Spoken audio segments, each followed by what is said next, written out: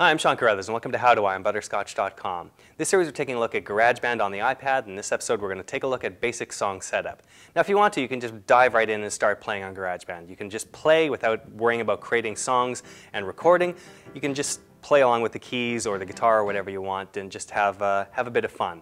But you can record. We'll show you how to do that in a later episode. First we're going to set up the song on this so that you can be ready to do that, and then we're going to take a look at some of the instruments in upcoming episodes so you understand how they work before we start the recording process. Now when you're working with GarageBand, there's a few elements of the song you're going to want to set up ahead of time to make sure everything works the way you want. The first of these is the tempo of the song, and the other is the key of the song. These will affect how everything works in terms of smart instruments, how it works in terms of the speed, how the loops work, and all that sort of thing. So we'll set up a few of those things first. First, let's click the wrench in the upper right-hand corner of the screen, and it'll give us a few options that we can adjust here. First of these is the metronome. This actually plays a little beat in the background so you know when the song is recording where the beat is supposed to be, and you can play around with that. So either play to it or play against it, whatever works for you. But it does let you know where the beat is supposed to be in the project that you're working on. You can turn that off here if you really want to work freestyle, or you can adjust it to a different sound if the sound that comes with it, which is the wood block, annoys you. So you can set it to a hi-hat or a click, for example, if that actually makes you feel more comfortable. Next up, there's an option for a count-in. So when you're starting recording a song, it'll actually give you 4 beats before it actually starts officially recording. If you just press record and it just starts, obviously you can never hit the first beat exactly that way. So the count-in allows you to figure out where the first beat is going to be by giving you 1 full bar beforehand so you can hit the first beat right as it happens. Further down, we have the option to change the tempo of the song. Now this is the speed, so if you want a faster song, you would move this up. If you want it to be slower, you would move this down, and then click the button to set the tempo.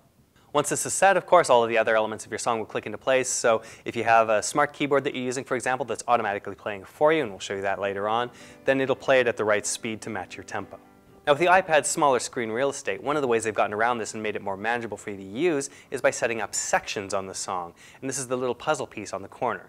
So when you're using the Macintosh version of GarageBand, it's just free-form and you can actually just keep going and going and going. You can actually set up small sections to repeat, but in general, you'll keep rolling through until you get through to the end. On this one, it sets you up in blocks of 8, 16, and you can adjust this as well. So it'll start in those little smaller sections and work in those, and then it'll loop you back to the beginning of that section. By default, the section is going to be 8 bars. Now this may be too short for you or too long for you for the first section you want to work on. And when you tap through, it'll give you the option of lengthening them or shortening them.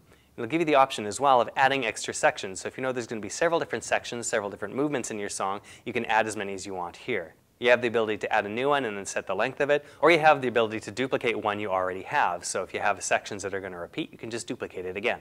You also have the ability to set your sections as automatic. So if you do want to go freeform like you did in GarageBand and just keep recording until you actually hit a spot where you do want to stop, it'll keep track of that for you and then automatically stop when you're done.